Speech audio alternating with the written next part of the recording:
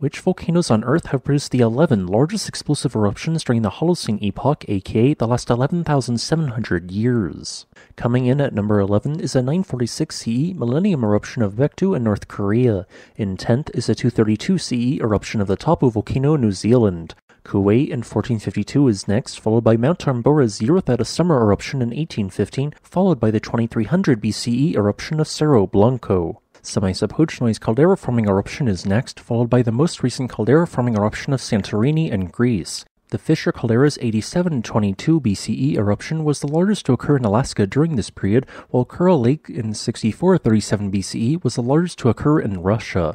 Crater Lake's caldera-forming eruption in 5783 BCE ranks in as second, while the 5284 BCE eruption of Kikai in Japan is the largest to occur in this period.